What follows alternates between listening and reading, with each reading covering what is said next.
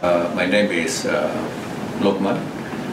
I'm the Director of the Institute of Oceanography and Environment, the acronym of INOS of Universiti Malaysia Terengganu.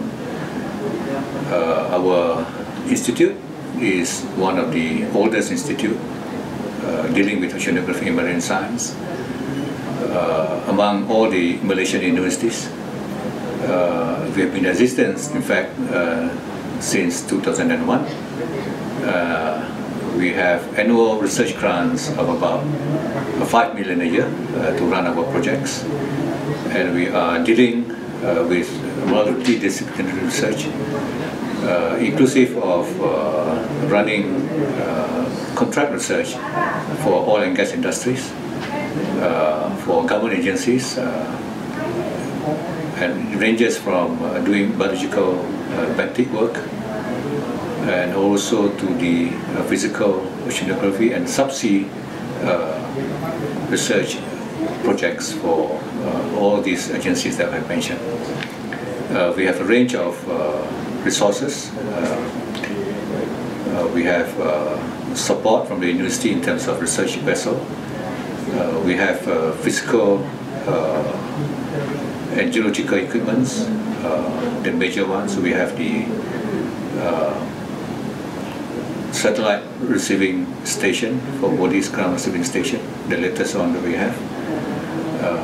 And overall, we have labs all over the university, not exclusive to the institute alone, in support of student activities, research activities that is related to oceanography and marine sciences. We have the scanning electron microscope. We have libraries that is dedicated with a research section for oceanography alone. We have association with other universities, and we run video conferencing program with other universities. So, in essence, Universiti Malaysia Terengganu is one of the premier institutions in Malaysia running marine sciences and oceanography. Thank you very much. So welcome to the Marine Pollution Laboratory. So this laboratory will focus on all the chemistry process and then analysis. They got a segment auto analyzer to detect the nitrogen, nitrite, and then there's we still got a plenty instrument all for water quality. And then nowadays this laboratory will going for the international standard ISO. So welcome to the physical oceanography laboratory and geological. So this laboratory is focusing on the physical oceanography data collection such as ocean current, ocean wave, weather observation, and then we also have physical parameters such as salinity, temperature, and sound speed. Apart of that, we also doing the geophysical study such as we got side scan sonar, and then side scan sonar and subwater profiler for the seabed profiling. So here also we also support for the coral research team. This one is ROV, remote operated vehicle, for the coral study. And then we also have this one, rosette water sampler. This instrument can go down until 2000 meters. And then we get 12 bottle which trigger different depth for surface, middle, and then seabed. We trigger it by the pressure. And then this is the study we're using for the South China Sea cruise. And then this is a poster for the side scan sonar study, which is we make a cooperation study with the fisheries department to monitor the artificial reef impact for the fish resources. And then here we also get we got plenty of physical parameter instrument. We got 3 CTD and then 1 hydrolab And then this one is for ocean current. This instrument we can deploy until 100 meter, and then it will give the current velocity and current direction for every 1 meter depth. This is the database room. So basically in this room we have collections of our products from the projects and so forth. So these are some of the products that we produce in our projects, sensory in-depth maps and so forth. In this room, basically, we're going to have the satellite examination station monitor is going to be here, even though the system is upstairs, but we're going to have the system here when they complete it. Here we also have several plotters for students to print and so forth. We have a color A3 printer which can be used for students. Okay, currently this is our system. Here, this one is a layer. Layers means our equipment. We use this equipment. Okay, I show you data for the current meter and CTD. So when I click this one, you can see the point here.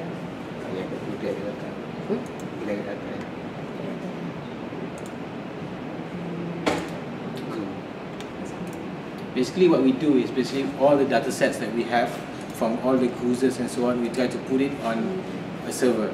And basically we're using a Postgres system, it's open source. Yes. So Postgres backend, and then we use OpenGeo, I think? Yeah, OpenGeo. OpenGeo to create the interface and link everything in. What we try to do is for all the data sets from all the equipments, we're going to standardize the data formats and capture, for example, temperature from different equipment. Sometimes are different formats and different, units and so forth. So we standardize everything and put it into a database of temperature only or something, pressure and so forth. Okay, this is basically our ground receiving station room. Here we are able to receive NTP and also model satellite data. So basically this is the control module where all we select the passes to collect and do most of the image processing. This is one of our labs. It's a general lab for environmental studies being used by undergraduate students. So some of the work which has been done.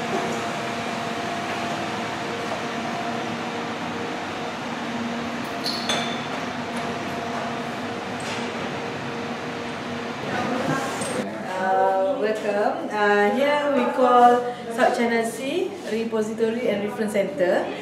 Normally we collect all the sample from marine organism, focus on South China Sea marine species. We have a lot of sample, around 8,000 sample here. Around 5,000 sample are fishes sample, and we have two types of sample. Dry and wet collection here. Here we can see all the dry collection. We have coral, turtles, some seaweed or plant collection, include sediment and rock collection. And inside we have wet collection from vertebrate until invertebrate.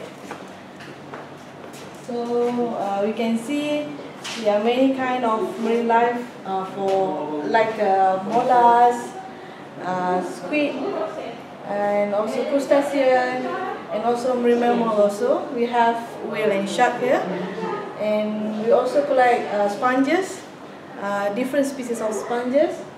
And for fishes, we focus mainly in fishes here. We have two kinds, from brackish water and marine water, and all these specimen that they collect and as a reference for their research. So when we collect here, they can refer back for future study or to refer back the sample. So normally it's like this. This is the university house. Basically, we have accommodation for 14 rooms, and each room can accommodate 2 people, I believe. And this is just a sample room. It's quite basic, but It has aircon and everything. So basically this is the satellite oceanography and informatics labs. So basically here we have 4 rows and 2 computers. Mostly it's being used by our postgraduate students at UMT.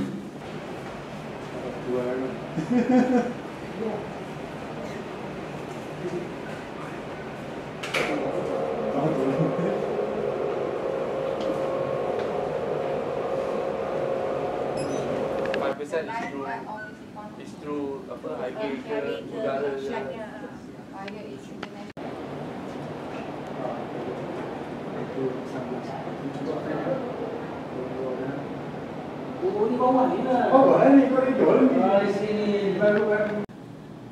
This is one of our facilities in university.